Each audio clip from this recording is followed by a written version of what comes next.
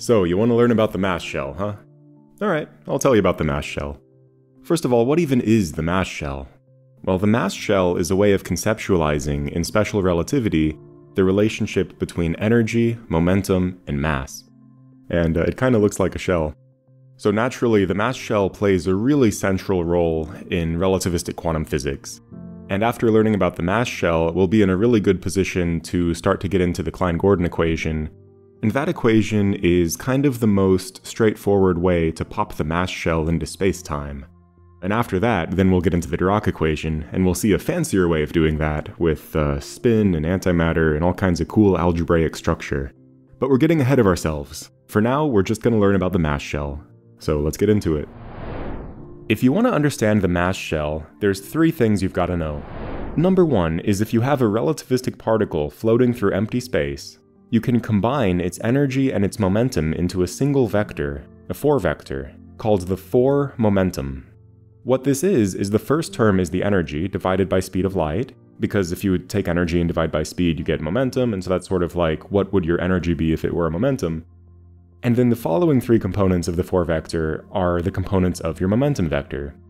And so in this way, you can see that energy corresponds to time and momentum corresponds to space.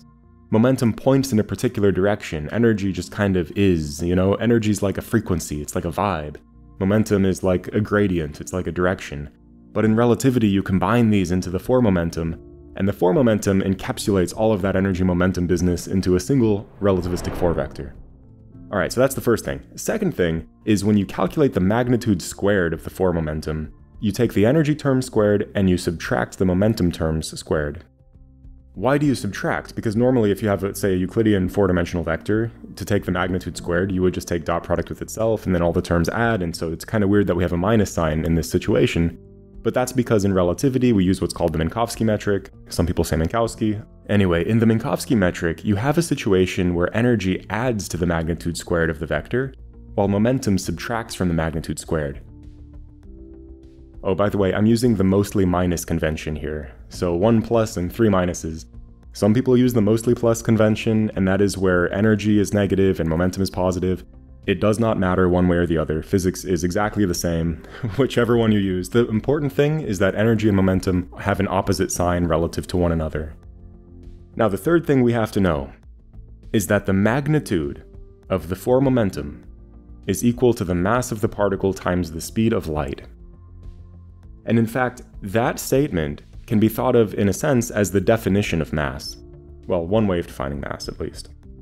And so regardless of whatever energy or momentum the particle has, and bear in mind, a single particle from different observers' point of view might seem to have different energy and momentum depending on how fast the different observers are moving, right? But that particle always has the same mass. By mass here I mean rest mass. I don't use the term relativistic mass. That's not a good concept. So I always mean rest mass when I say mass. And every inertial observer is going to agree on the rest mass of the particle. And so because the rest mass times the speed of light is the magnitude of the 4 momentum, and the 4 momentum is a relativistic 4-vector, so it has Lorentz invariance, meaning that it doesn't matter how fast the observer's going when they look at it, they'll all agree on its magnitude. That's another way of saying that the particle's rest mass is this thing that's invariant relative to any inertial observer. Okay, so what's the idea of the mass shell? Well, the idea is this. Imagine the space of energy and momentum that any given particle might have when floating through free space. Now in that space, apply the constraint that the magnitude of the 4 momentum must equal the mass of the particle times the speed of light. That's going to pick out a hyperbola in the energy-momentum space, where the distance of the hyperbola's minimum from the origin is determined by the mass, and so too is kind of the radius of curvature also determined by the mass. So particles of different mass will have mass shells of different size and shape, but they'll all be on this sort of family of curves in that energy-momentum space. You know, I haven't been fully honest with you, because the curve I'm showing here has a square root. But a square root can be positive or negative, right? What's the square root of 1? It's 1. But it's also negative 1. And so this mass shell has an evil twin. It has a negative energy twin. And actually, when you look at the mass shell, you want to look at both the positive and negative energy parts. So really the mass shell is like 2 shells. Now, if you know about the Dirac equation, you've heard about these negative energy solutions. But it's actually a common misconception to attribute those to the Dirac equation per se.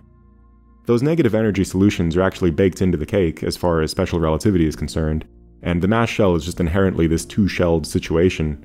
It's sort of like a clam, you know, you can't take one of the shells off or the thing doesn't work anymore. No, that analogy sounded better before I said it, but also it kind of works, so I'm going to keep that in there. What was I going to say? Oh yes, so we've got two shells, positive energy, negative energy, and that's because we have that square root. Now, the nature of the negative energy solutions is very mysterious, and I'm not going to tell you today what they are, but when we get into the Dirac equation and we see some of its algebraic structure and we begin to interpret things like spin and antimatter, we'll see then that we can interpret it as a positive energy antiparticle. So now I'd like to switch the aesthetic of the plot to something with dots and lines connecting them, and that's going to help us visualize the mass shell in higher dimensions. What we've looked at so far is the mass shell in 2 dimensions, and really it's better to regard it as 1 + 1 dimensions because of the difference in the energy versus momentum dimension as a result of the sign flip in the Minkowski metric. Anyway, if we want to extend this notion to a 2-dimensional momentum space, so imagine now we're dealing with momentum in the xy plane, and then we extrude energy along the vertical axis, then the mass shell would look like this. It's sort of a web. And of course, it's not actually a discrete web like this, it's really more of a continuous shell, but I'm just showing it like a web because I think that gives us a way of looking at it and appreciating the depth and the curvature of the thing. And also, this way of plotting it is the only way I could find to even remotely do justice to the 3 + 1 dimensional picture, which we'll talk about in a moment.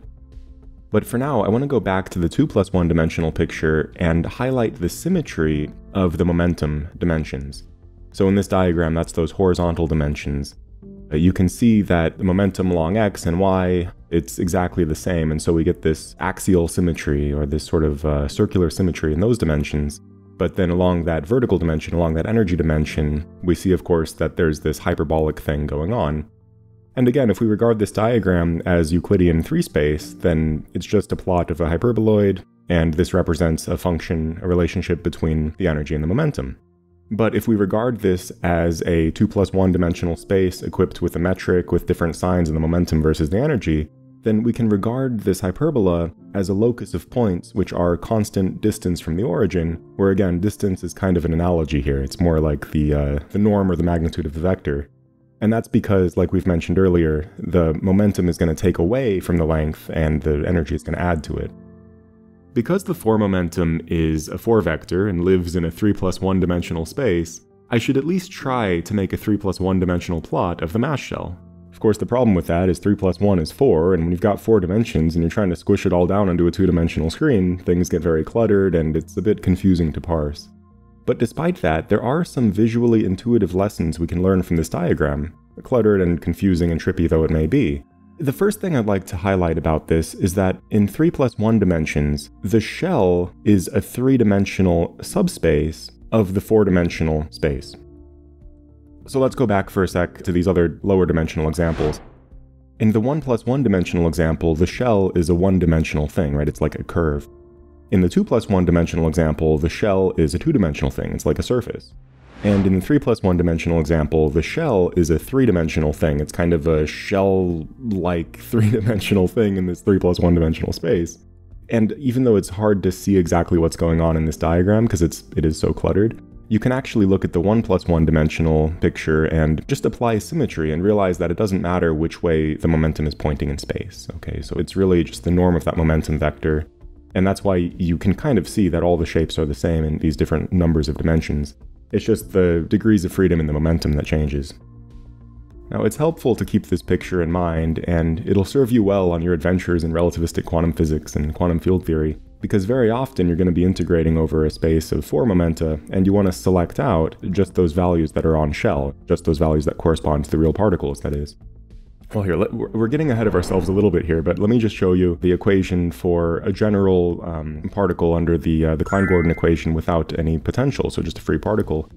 Well, you can express that as a sum over plane waves, where you integrate over all possible 4 momenta, and then you slap on a Dirac delta function to select out just the 4 momenta that are on shell. We'll come back to this equation in the next video, and we'll talk about it in more depth. But for now, I just wanted to put this picture in your mind that it's very common to integrate over the space in which this tesseract lives, that is, the space of all 4 momenta, which is really like the reciprocal of spacetime. And then I want to show you how, using this Dirac delta function, which we'll also talk about in the next video, you can select the on-shell subspace of the four momentous space. So that's just, I want to just put that picture in your mind. You don't have to know all the details of this equation right now. We will return to this later. Oh, one more observation about this 3+1 dimensional diagram. You can see by looking at it that it genuinely is 3+1 in the sense that even though it's four-dimensional, we still see that gradient along the energy dimension, we still see that there's the positive energy and the negative energy, and you can see that the maximum of the energy is that blue hypersurface, and the minimum of the energy, that negative value, is that orange hypersurface, and then along the energy dimension we see this gradient.